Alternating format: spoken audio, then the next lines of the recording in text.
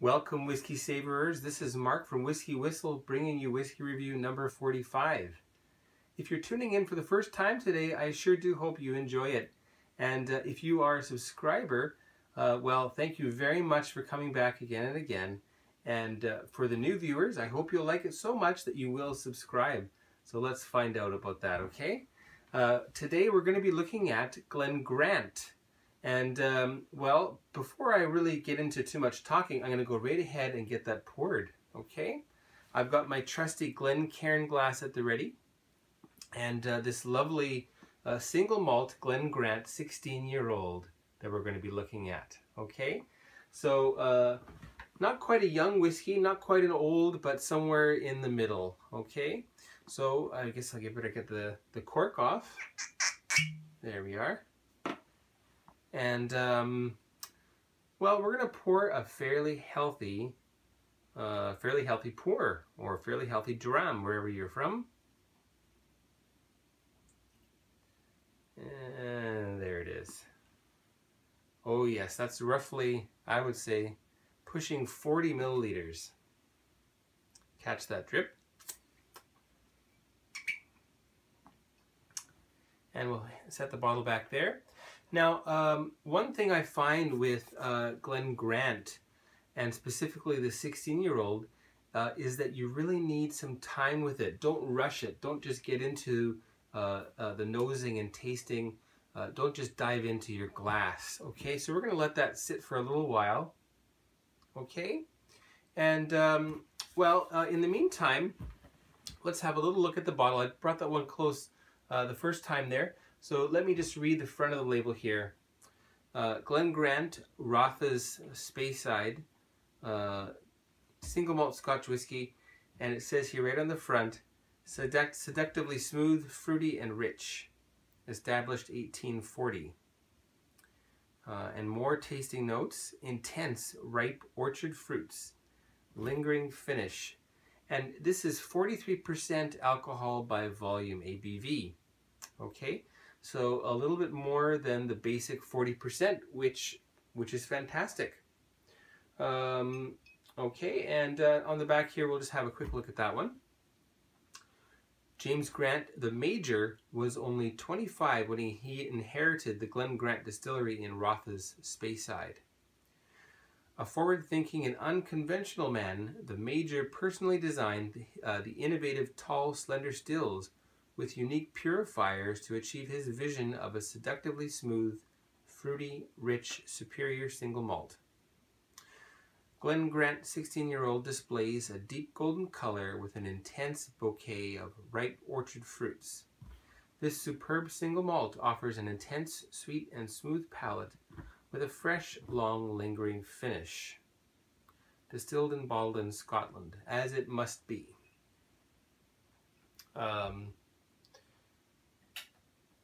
Okay. Now, Glen Grant, in fact, one of the largest volume selling single malts in the world. I believe the last time I looked at numbers, I think it might have been number 4 or thereabouts. I've tried to look for that today, in fact, and I just can't find any sort of up-to-date information on that. But anyway, definitely a top 10 volume selling single malt.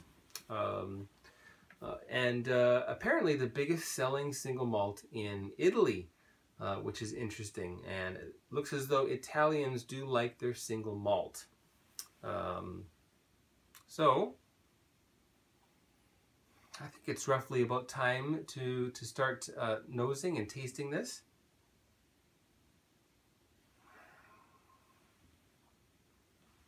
All right, I'm just going to give that one more minute.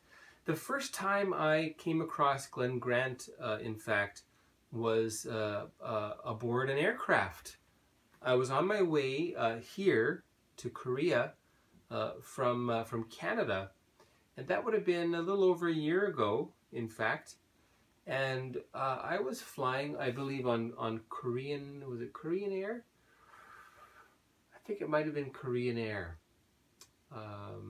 One of the two Korean airlines, anyway. And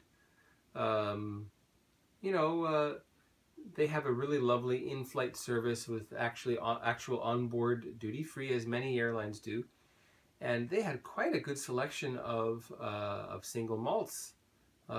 So surprisingly, this was $50 US, which I was very, very shocked about. So I bought two. I bit the bullet. I declared my 2 bottles, and thankfully the border customs official, he just waved me through. So that was nice. I was prepared to pay a little bit of duty, and well, I don't want to say I got off because he let me through. So I was granted amnesty from paying duty taxes. So anyway, so that was great. And this was long before I ever thought I would be sitting here in front of you doing whiskey reviews, and I probably polished off those 2 bottles within a couple of months, and I really did enjoy them. In fact, I enjoyed them so much that I then got a bottle of the 10-year-old to give as a gift, and the recipient of said gift quite enjoyed it. And to further the story with Glen Grant and me, here in Korea, the biggest volume supermarket is called E-Mart. And well, at E-Mart, one day I walked by, and lo and behold, there sat Glen Grant in the form of the Major's Reserve. And this one is, well, it was the most inexpensive single malt available here in Korea. I think I paid 35,000 won, so that's about $30 US, give or take, maybe a little bit less than that. Outstanding value. I've noticed the prices come up a little bit, but it's still quite affordable. So if you're in Korea and you're looking for a very, very nice basic single malt to get started, Glen Grant is a great place to begin. Okay, so let's get into that. And before we nose that, there will be a short advertisement, and that will be coming right now. Okay, hopefully that wasn't too frustrating to watch that. Don't forget, you can always skip the ads by just clicking on skip ad. Okay, all right. So let's get into that, shall we?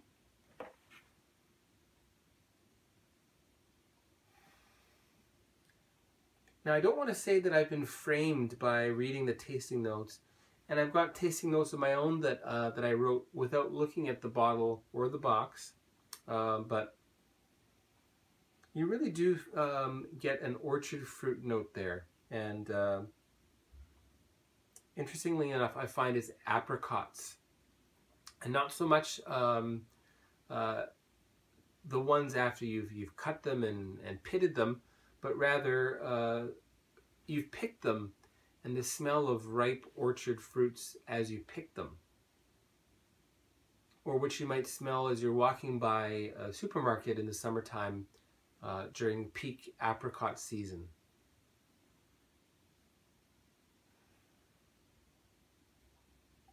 It's quite nice. And you'll find over time there will be a caramel note that begins to build. And they're using quite nice bourbon ex-bourbon oak casks for this, which you know, adds that oaky, kind of subtle vanilla note. But I'm saying this is more of a caramel than a vanilla. And other notes that I picked up over the research that I've done. So apricots, there's a bit of nuttiness, like a raw almond. Caramel, I said caramel, and I wrote here lemon caramel. So a little bit on the sour side. And if you wait long enough, you will be treated to some strawberry candy. And something that I wrote here that just hit me, which was wax lips.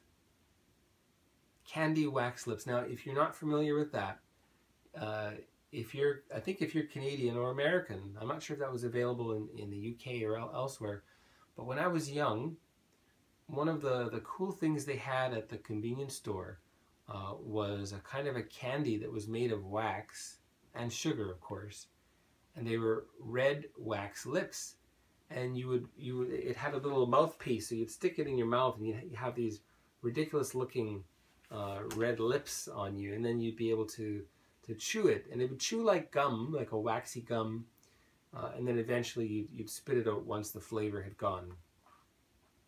Anyway, and pardon me, some grass, a little bit of grass, fresh grass, and sage. Okay, so that's what I had picked up during my research, and you know, right now, since it's only been about, I don't know, 5-6 minutes so far, I'm still noticing it's mainly the apricot and a bit of caramel that I'm noticing. So like I say, give this time in the glass. Take your time with it, and I think you will really be pleased. Okay. Set that there. Okay, well, we're going to have a taste now. Oh, color-wise, by the way, we didn't talk about the color. You'll notice that it's got a kind of a smoky green bottle, which is great. Why is that great? It's great because it means they don't have to put very much color into the whiskey. And I don't know if you can see that against the background of my living room, but it's actually quite a light, maybe just a tad darker than like a lemon yellow. And likely that's natural. It doesn't tell me so on the label, but I would hope so, and it likely is. And 43%, by the way, there is likely a little bit of light chill filtration that's gone on there. But again, this is the standard range from one of the biggest single malt brands in the world. And well, I believe pretty much all of them in the top 10 start out with 40% ABV, with possibly a touch of color and a chill filtration, because a lot of consumers will drink that with ice in the glass. Okay, and this would certainly be interesting on ice if you like that kind of cool effect with your whiskey. Okay, so let's taste it now. Cheers, everyone.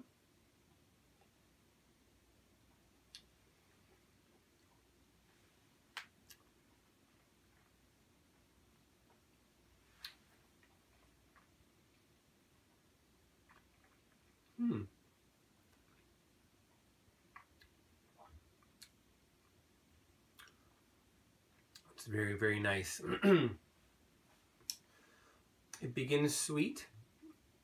Then you get a bit of dryness and a slight bit of bitterness that comes through, but again in a pleasant way.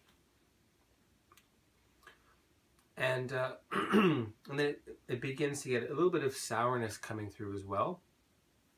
So it really runs the range of flavors in your mouth. There's even just a touch of pepperiness in there too. And again, in a pleasant way. You know, imagine what a little dash of pepper in a bowl of Jell-O brand caramel pudding would be like. Anyway, and the fruits are still there: apricots, oranges. I've written down here. Touch of nuttiness. I've written astringent mouthfeel. So you keep that in your mouth, and it's a little bit puckery. So you're puckering from the bitterness and from the tannins from that fresh ex-bourbon oak barrel that I'm sure they're using. And if you can hang on to that in your mouth long enough. Now I know for some people, if you just start drinking whiskey or other distilled liquor that's 40% or more, it's not that easy to hold in your mouth for very long, because it begins to get a bit of that alcohol burn. But the thing is, you got to try to take the smallest amount possible. Okay, so do not drink that like wine. Take it, you know, it's kind of funny, but take it like bad medicine.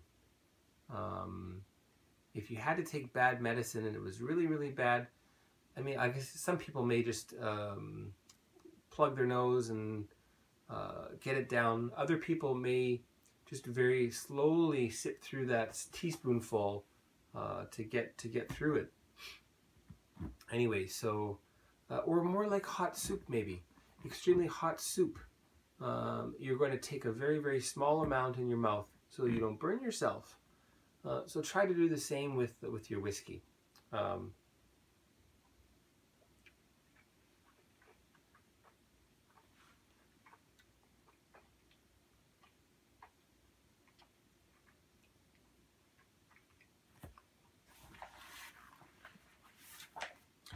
And let it get all over your tongue, all over your mouth.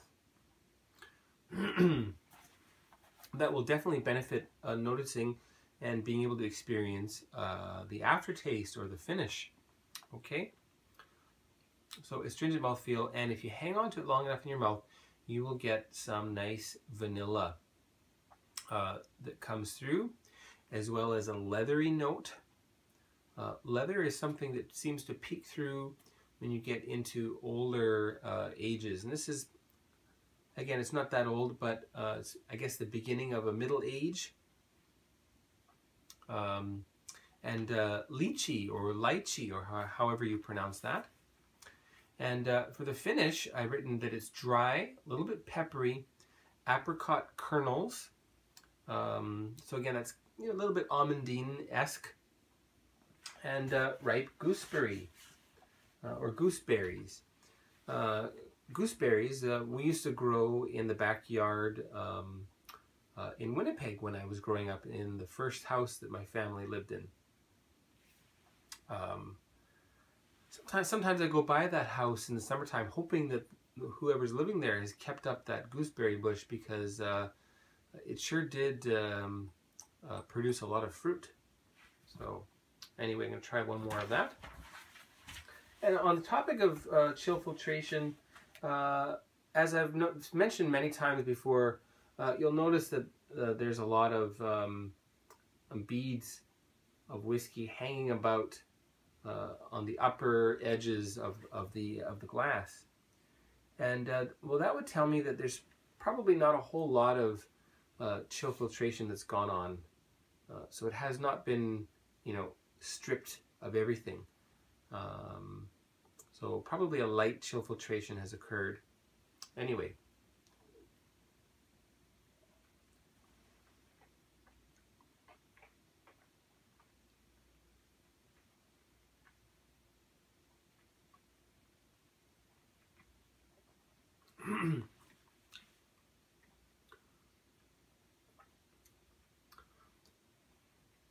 Now, this is a non-peated style of whiskey, but you know, you get the occasional waft of a wood smoke coming through there, which is quite nice. And a lot of time has passed now, and it is really getting sweeter and sweeter. And there's a strawberry jam note coming through here now, which is absolutely lovely.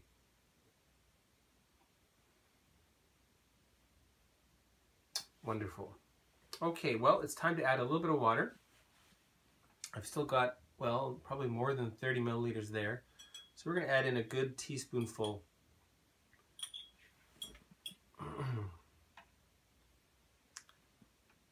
There we go.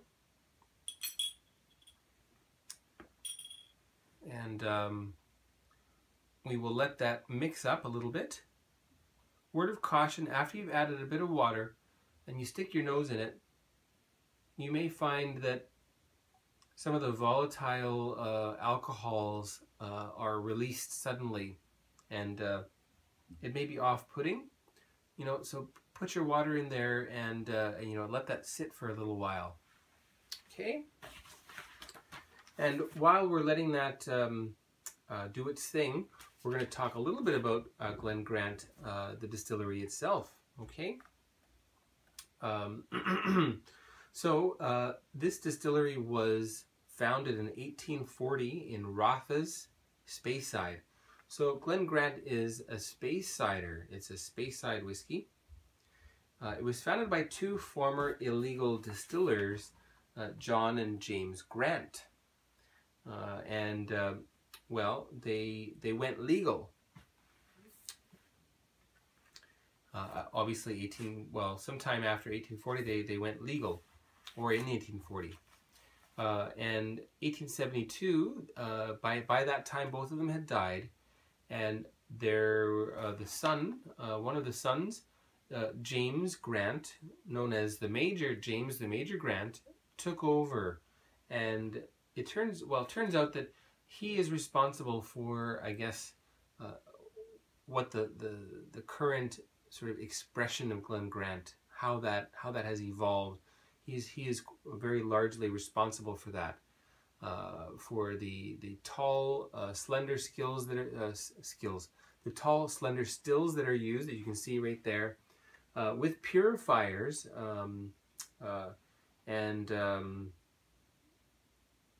anyway, and this has been part and parcel of the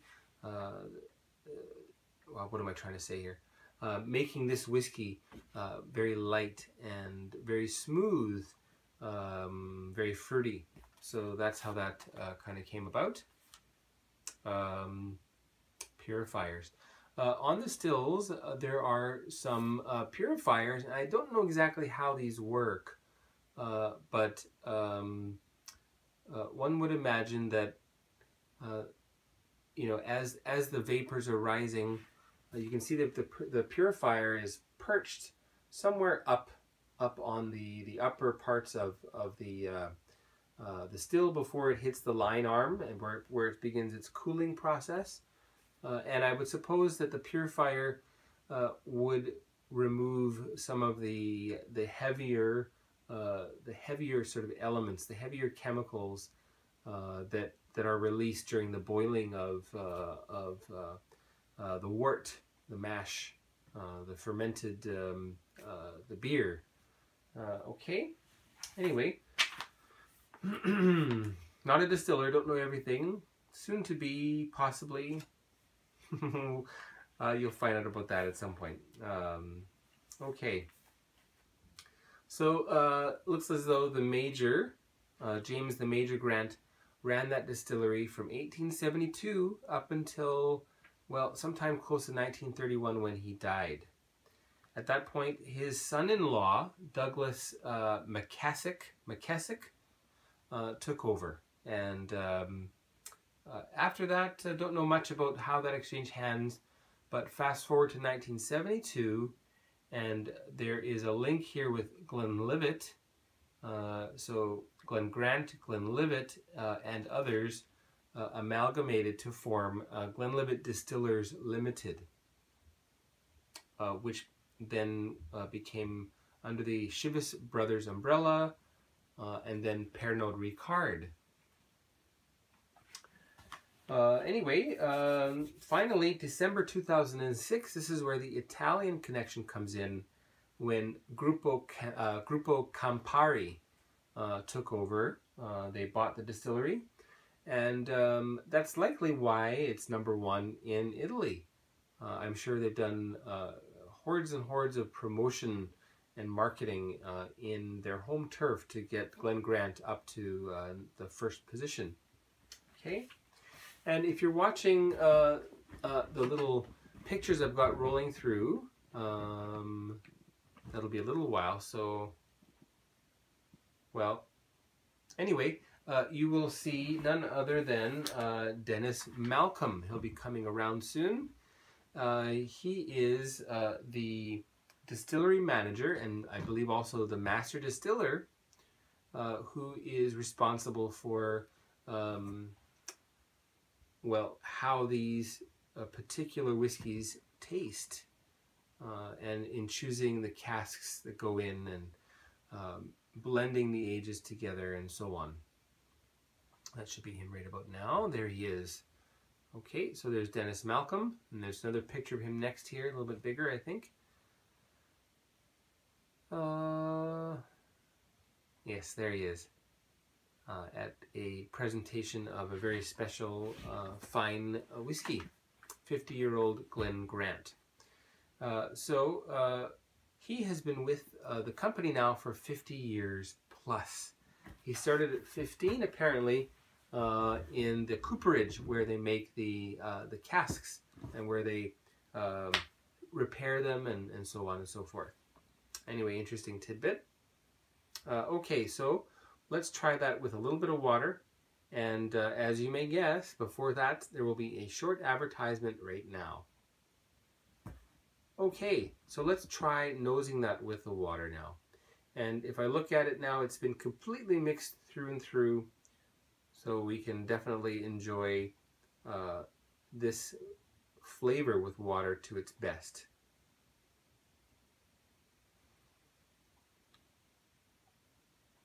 And as always seems to happen, it just really brings out the sweetness.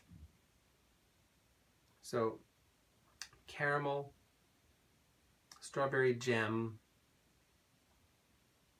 a little bit less of the apricot notes.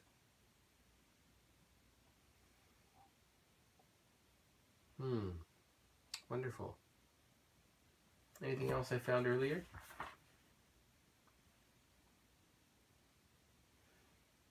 And again, you may have to spend a long time with that, but I wrote here fresh tobacco. Tobacco, again, is another kind of a compound, a note, an essence. Now, you know, I mean, something reminiscent of tobacco seems to come through more with older aged whiskeys. Okay, anyway, we'll try that one. Cheers to Dennis, Mr. Dennis Malcolm. Thank you very much for your excellent work with Glen Grant. I really enjoy all of your products. At least the 3 that I've tried. Okay, cheers everybody.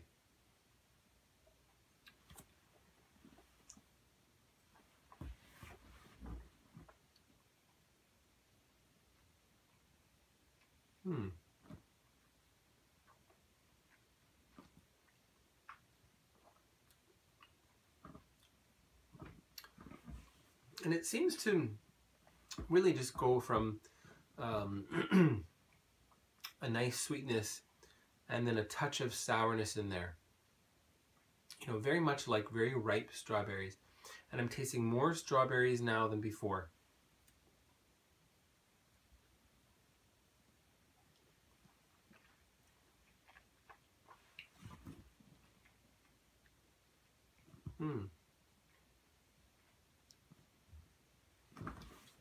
More caramel as well. Yeah, a little bit less orchard fruitiness.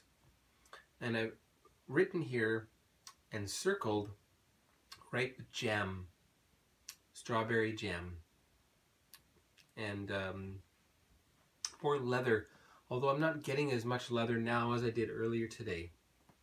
Sadly, maybe I'd have to wait a little bit longer. And that tobacco note, you know, when you're finished, when you're getting close to finishing your glass, give the glass a smell. See, actually now I can start picking up a little bit of that fresh tobacco note. Interesting.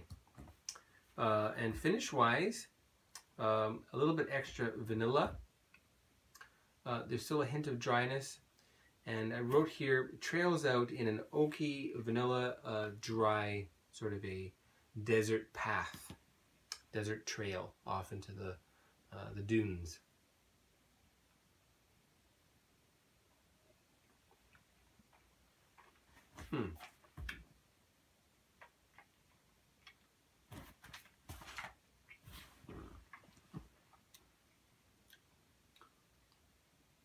There's still a bit of gooseberry as well. And something, again, something reminiscent of lychee. Anyway, very well made. Very lovely to sip and drink. This is something that I think you could share with pretty much anyone, and they would really enjoy the experience. As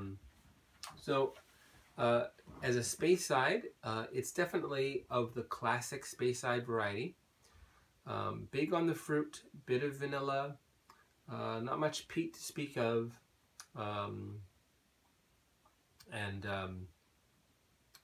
you know, the sweetness is the character that's being pushed more so than bitter flavors or sour flavors. Okay, so let's just go over what I've written here for the overall. I wrote here, starts off somewhat plainly, but time and water are truly rewarding. Excuse me. Easy to drink and affordable for a 16-year-old. Excuse me. There's a lovely strawberry fruitiness with, growing, lovely strawberry fruitiness with growing complexity as time passes. Okay. So the WhiskyWhistle whiskey score for Glen Grant 16-year-old 43% ABV is going to be 83 out of 100. So 83 points out of 100 for Glen Grant 16-year-old single malt Scotch whiskey. Okay. Well, I don't think I have anything much of it, anything else to talk about so much. I'll be getting back to my regular work next week, so there could be maybe a little bit less frequent videos. I've been doing about 2 a week now for the last little while, so there may only be 1 a week, which will likely be released midweek, probably on a Tuesday or Wednesday, depending on where you are in the world. Okay, I'll do my best to try to keep up with 2 a week, as well, it seems to be there is enough demand for that, but there may be some weeks that I'll have to get to work and take care of businesses, so to speak. Okay, so again, thank you very much for tuning in, and if you have watched up to this point, please do subscribe and leave a comment if you've tried Glen Grant or if you have been compelled to seek it out, and share it with your friends. If you've got friends who are interested in whiskey, pop them the link, and that would be a big help for me, and possibly help for your friend to introduce them to something new, something that's not on the tip of everybody's tongue as far as single malt Scotch whiskey goes. Okay? Alright, so that's it for me here at WhiskyWhistle. Again, my name is Mark. Take care and come back again soon.